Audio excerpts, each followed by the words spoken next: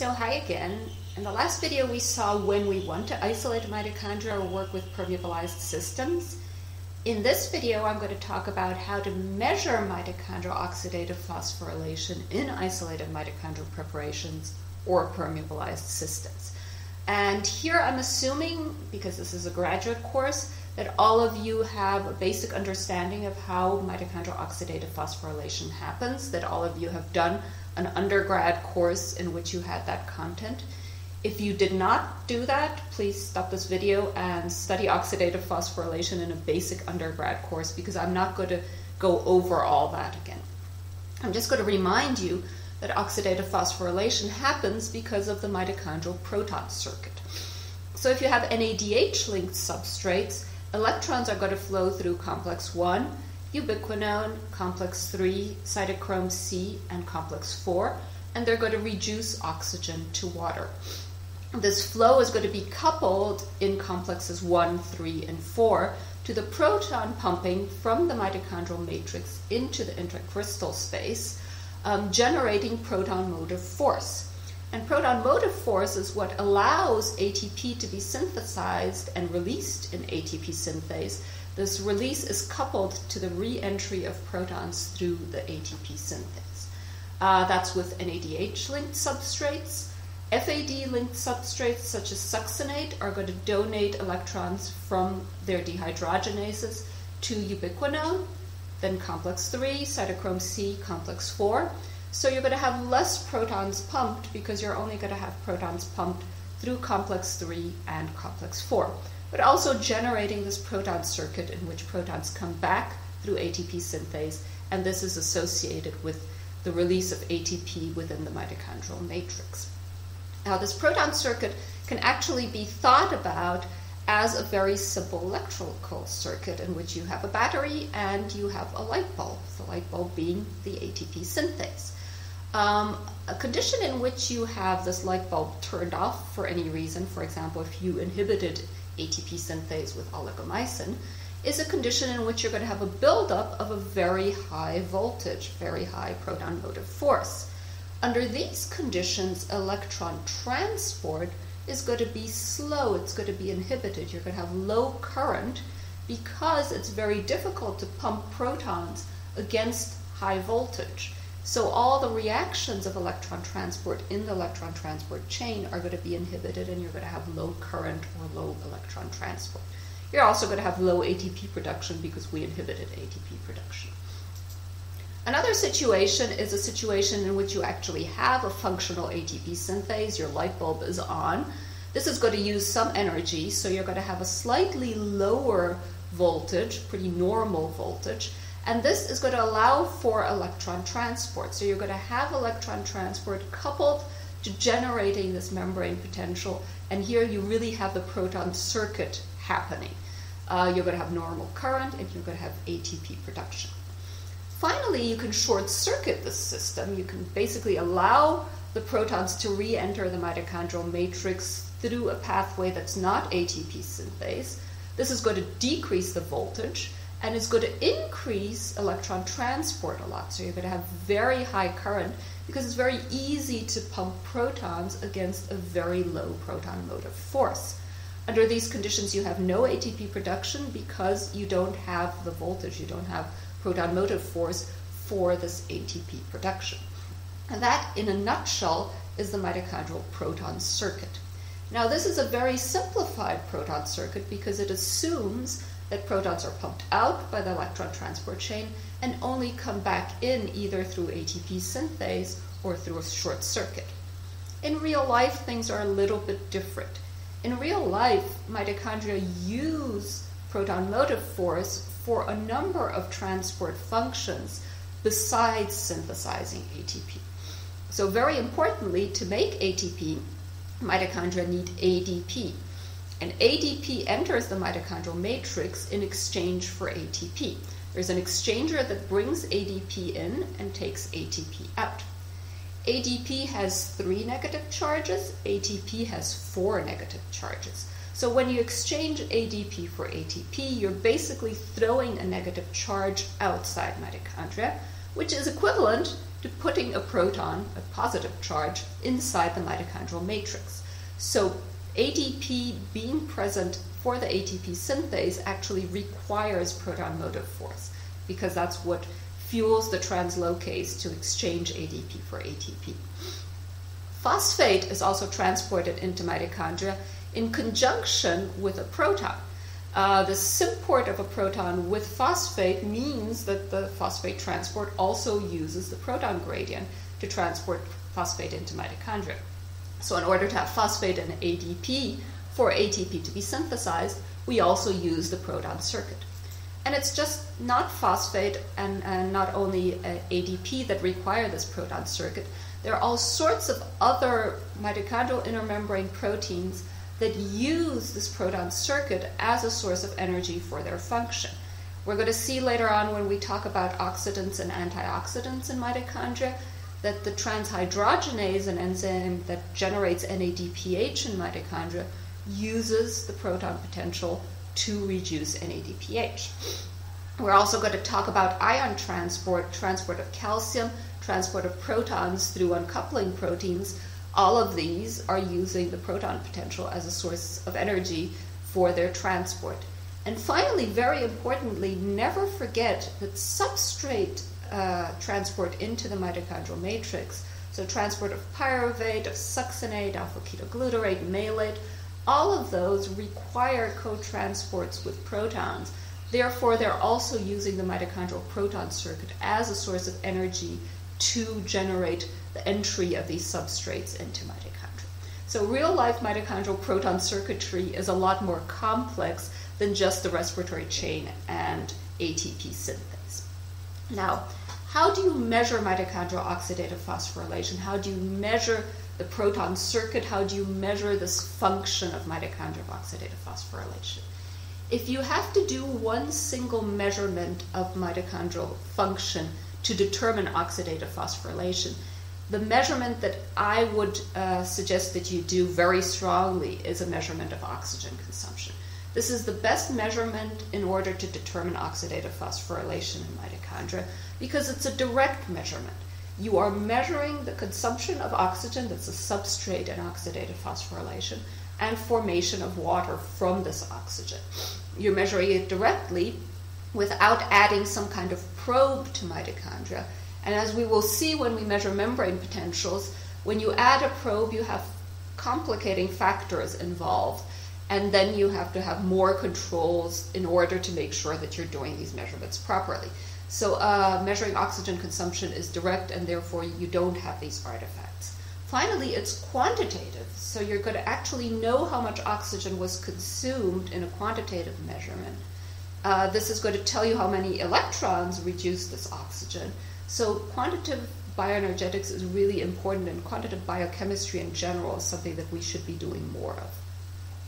How do you measure oxygen consumption in isolated mitochondria or in permeabilized cell systems?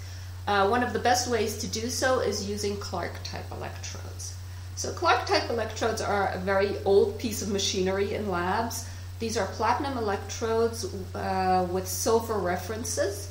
And basically, the platinum electrode is going to be oxidized by oxygen, generating a recording that's going to be proportional to the amount of oxygen in the system. What you do is you separate this electrode from your suspension in which you have your biological material with a membrane that's permeable to oxygen, typically a Teflon membrane. And then you have your suspension with your mitochondria or your permeabilized cells, and you have constant stirring. Because the concentration of oxygen that reaches the electrode is going to be proportional to the concentration in the system and also to the speed in which you're stirring the system. So you really have to have constant stirring in order to measure oxygen consumption in a precise manner. What type of Clark electrodes exist? There are lots of different Clark electrodes available. Mitochondrial biologists tend a lot to use the Ouroboros type Clark electrodes. And the reason for this is, first of all, these were developed by a group that studies mitochondrial bioenergetics, so they're very functional in terms of use for mitochondrial bioenergetics studies. And secondly, this is a very robust system. It's a very long-lasting electrode. It doesn't break down very easily. It's a quality system in that sense versus Clark-type electrodes that we had before the Autobauer system usually had to be exchanged all the time. They were much more fickle and less long-lasting. You're going to see two brands that sell equipment for oxygen consumption measurements talked about a lot when you talk about mitochondrial measurements. One is Autobauer and the other is the Seahorse analyzer. Sometimes these two are seen as competitors. I don't think they are at all. I think these are very different pieces of equipment with very different uses, and I think they're both excellent pieces of equipment for their specific uses. So I'm going to talk about Seahorse bioanalyzers when we talk about intact cells. They're excellent for measuring oxygen consumption in intact cells. And you can use them also to measure oxygen consumption in isolated mitochondria or permeabilized cells if you want. They're not the best or the easiest or even the cheapest system to measure oxygen consumption in isolated mitochondria. That would be Clark-type electrodes such as Autobauer's. So different applications, different levels of flexibility, both excellent equipments. Autobauer's is actually very flexible. You could just about put anything in this chamber. Isolated mitochondria, permeabilized cells, whole organisms that are small enough, C. elegans, for example, pieces of tissue, and you can measure both oxygen consumption and oxygen production. So you can also use these electrodes to measure, for example, catalase activity that's going to produce oxygen. So a very flexible kind of system, and we use it a lot. If you're interested in doing oxygen consumption measurements with Clark-type electrodes, it would be interesting to visit the wiki page of this company. They have a lot of information on how to do experiments also, because this is a group that works with mitochondrial bioenergetics. They also do courses and stuff like that. So how does one typically measure mitochondrial respiration?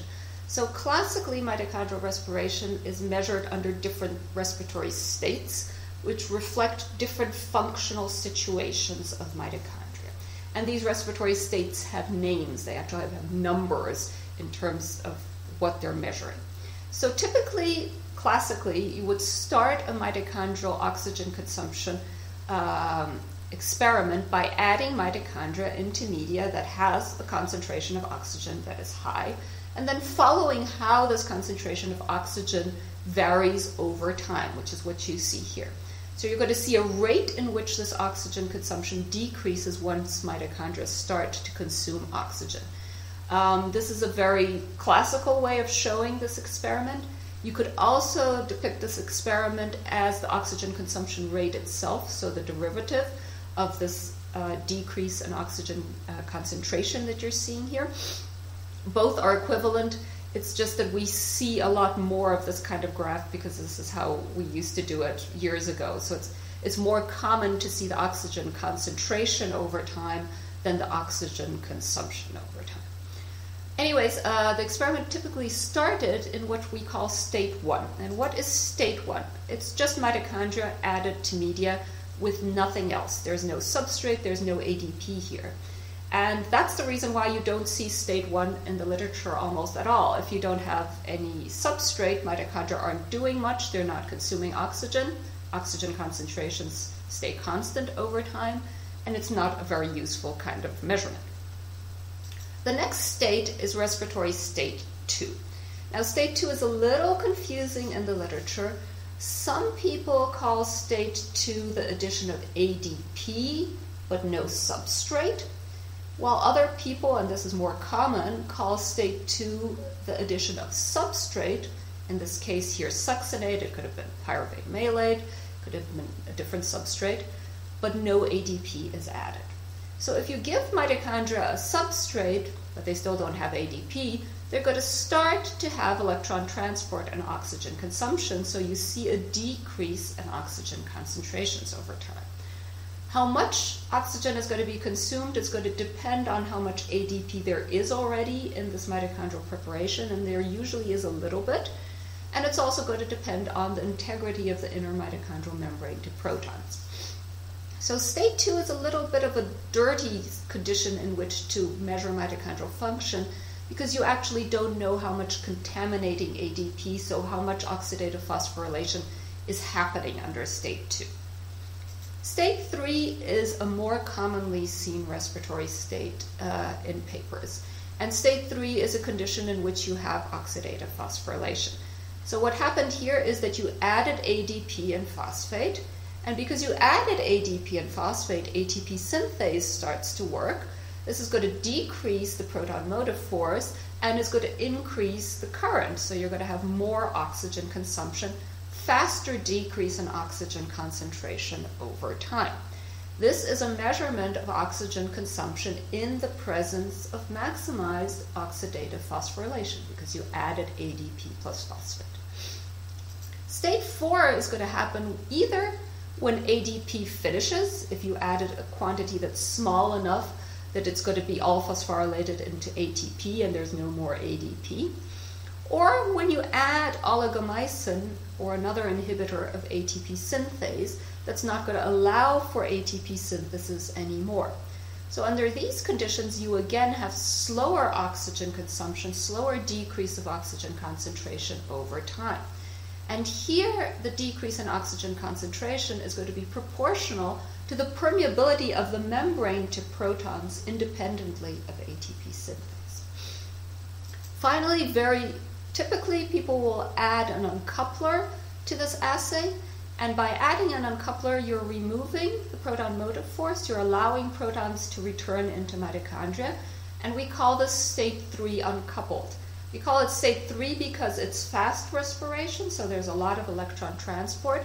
But here, this respiration is increased by the presence of uncoupler and not by the presence of oxidative phosphorylation.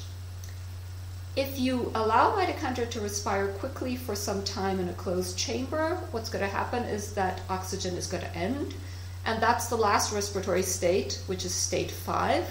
State 5 is respiration in the absence of oxygen, and obviously if you don't have oxygen, you don't have oxygen consumption, and that's basically why you probably never heard of state 5 before. It's not a very relevant situation. We usually don't include that in publications, but if you're doing this trace in real life, there is a point in which you will reach this no oxygen condition, and that's known as state 5 respiration. So those are the different respiratory states. I want to make a few comments about respiratory state measurements in the literature that I think are important. First of all, you will see quite commonly people doing measurements in state 2, in other words, respiration just with substrate but without an ATP synthase inhibitor, and call it state 4. That's because state 2 and state 4 can actually be quite similar because you don't have added ADP, you don't have oxidative phosphorylation. They can be quite similar, but again, state 2 can have some contaminating ADP in your preparation, and you never really know how much there is. Therefore, I really don't recommend doing state 2 measurements. I recommend adding an ATP synthase inhibitor and having a pure state 4 situation if you want to measure how much electron transport you have in the absence of oxidative phosphorylation, and that's what state 4 is. Another comment is that you will sometimes see authors call state 4 uncoupled respiration. And the logic behind this is that the oxygen consumption that you have in state 4 is related to how much proton permeability your inner membrane has. So this would be a measurement of how uncoupled your mitochondria are. The problem with this term is that uncoupled respiration could very easily be interpreted as respiration in the presence of uncoupler, which is state 3U. So I really don't recommend using the term uncoupled respiration for state 4. I think it becomes very confusing, and people can interpret this as respiration in the presence of an uncoupler. If you don't want to call state 4, you can call it oligomycin-insensitive respiration in the presence of an ATP synthase inhibitor, which I think is a precise description of what it is and doesn't generate this confusion. Also, very commonly, you will see in the literature people measuring respiratory control ratios, which is the division of the rate of oxygen consumption in state 3 and the rate of oxygen consumption in state 4. Respiratory control ratios are kind of interesting because they give you an idea of how coupled mitochondria are. The less respiration you have in state 4, the higher respiratory control ratios you will have, and therefore that indicates higher coupling. You have less proton leak that's not related to ATP synthesis.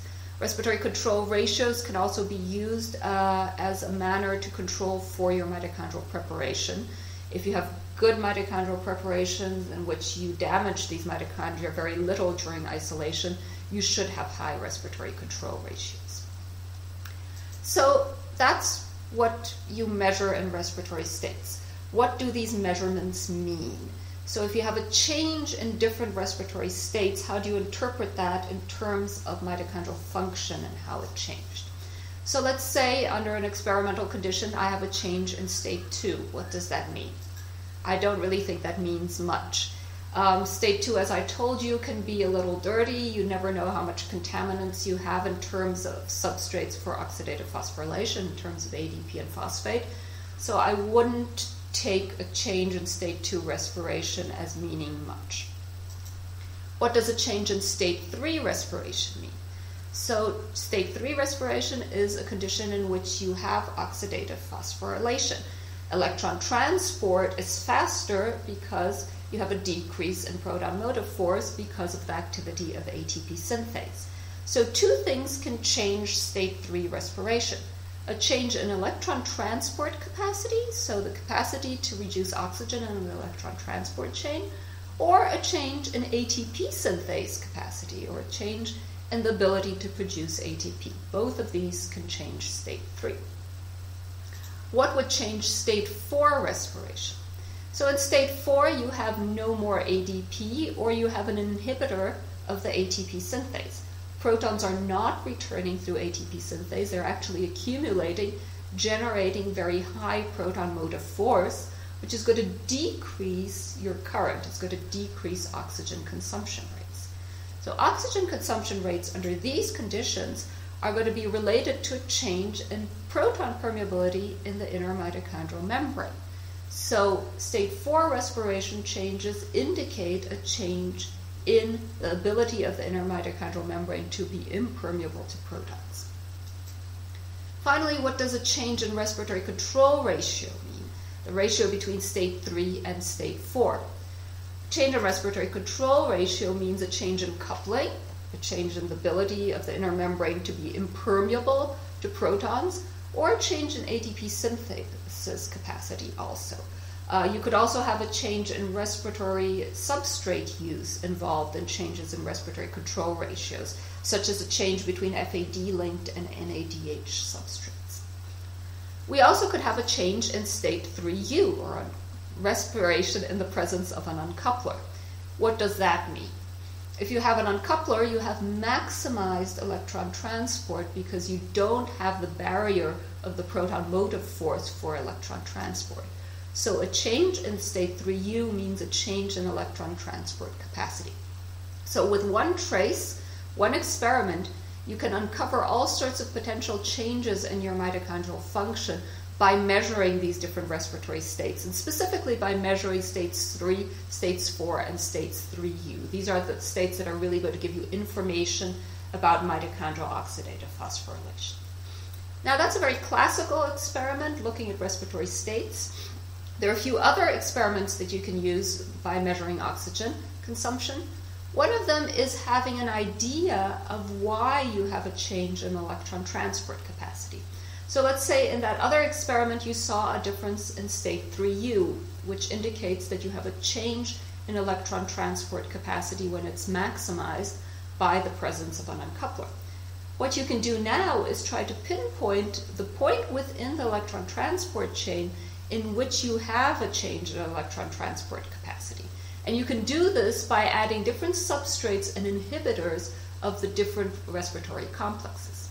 So you can start out with complex 1 linked substrates, NADH linking generating molecules, such as pyruvate and malate, for example, and measure respiration under these conditions.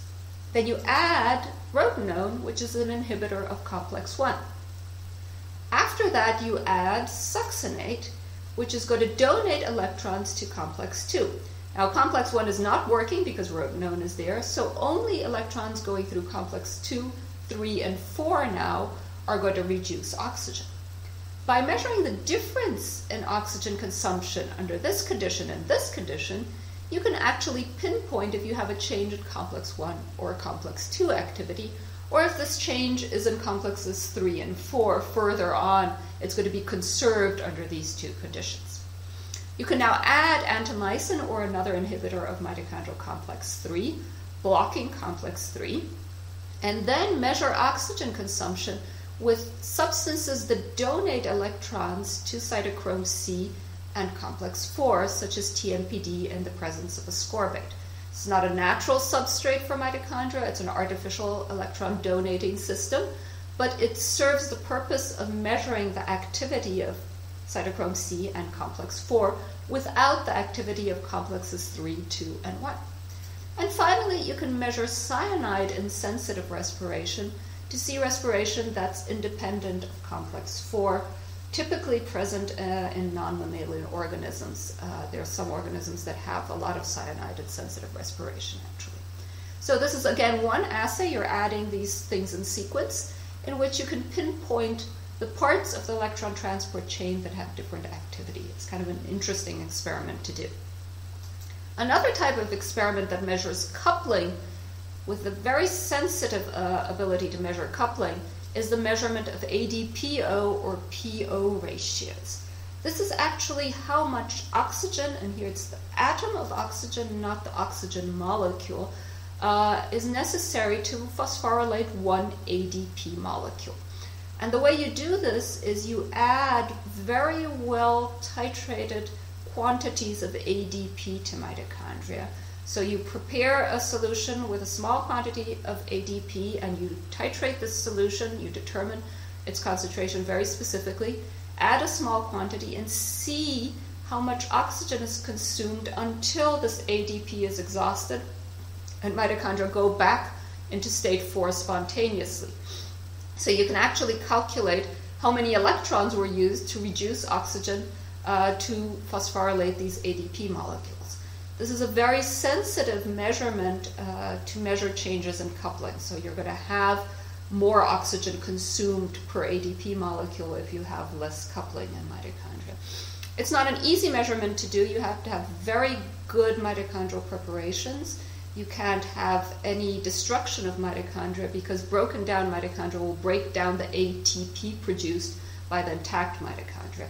And you also have to titrate this ADP very carefully. But it's actually a really good measurement if you want to have a lot of sensitivity in terms of measuring changes in coupling.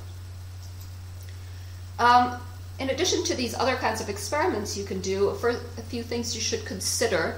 You should consider what substrate you're going to use in your experiment. You can use NADH-linked substrates such as pyruvate.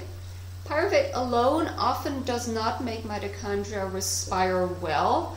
You often need an intermediate of the Krebs cycle to really get the oxaloacetate sufficient in these mitochondria to make the Krebs cycle cycle.